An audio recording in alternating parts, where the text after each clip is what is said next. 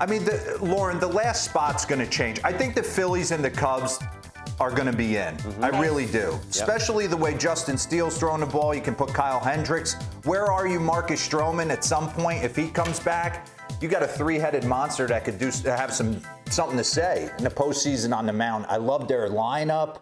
They're deep. Bellinger's having an NL MVP type season. Dansby's on it. Happ. So I'm in on the Cubbies. Obviously, your love affair with the Phillies and all of our love affair with the Phillies isn't going away. They could win the whole thing. I think the last four is where it gets really cute. So I was sitting there yesterday, going back and forth, watching that game. I clicked on Giolito, took it on the chin from the Minnesota Twins early. Capalbo was saying with Justin Steele, let's bounce off, give Roflo what he loves, which is a little wrestling tape. He loves a wrestling tape. Steel cage match. Yeah, steel. Oh, steel cage. Nice. So let's put some tag teams together. Oh! That's what we're going to do. The founding fathers in Philadelphia. That's right. We named them. JT Realmuto was a wrestling champ in high school.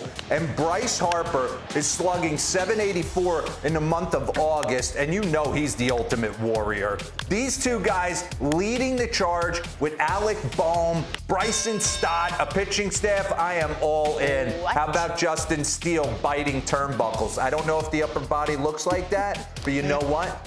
Mr. Wonderful Dansby Swanson's going to have something to say when it's all said and done.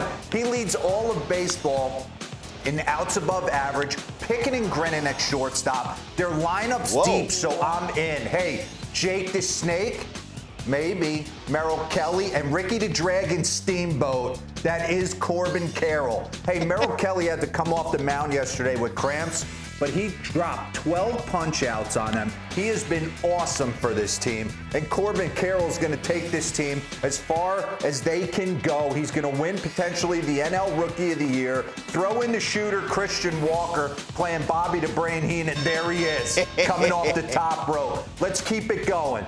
Cincinnati, maybe we name this double play tandem Medieval Times, wearing their Viking helmets right here.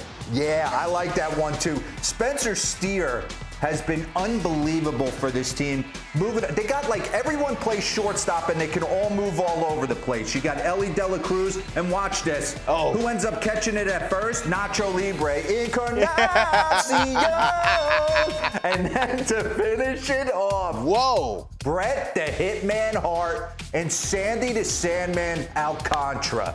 That's who we're going to put in Miami. They are not going away. No one's talking about them.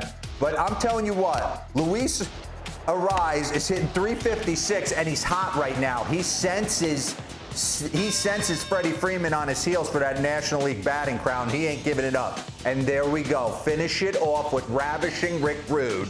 Or is that Gabe Kapler managing in dry fits? I've never seen it before in my life. And then Logan Webb, we'll throw him as Stone Cold Steve Austin doing the stunner with the heater, little sinker changeup combo. He watched every second of that tape. That was so good. That was really good. The thing about Cincinnati, I was in on the wrestling a little bit as a kid, really? Not that much. You're going to see this greatness for a decade with the Cincinnati Reds. It's incredible. No, it's going to be a. JT Realmuto wrestled? I didn't know that. Yeah, a high school wrestling champion, right, Dira?